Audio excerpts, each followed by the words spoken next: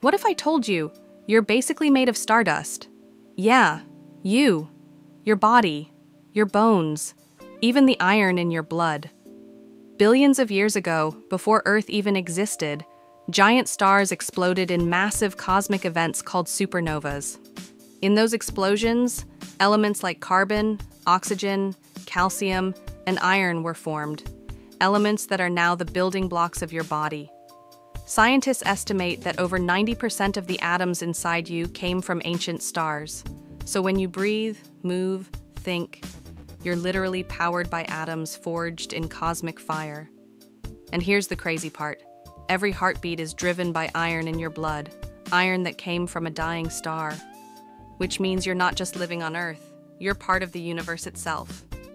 So next time you feel small, remember, you are made of star stuff, born from explosions older than time itself.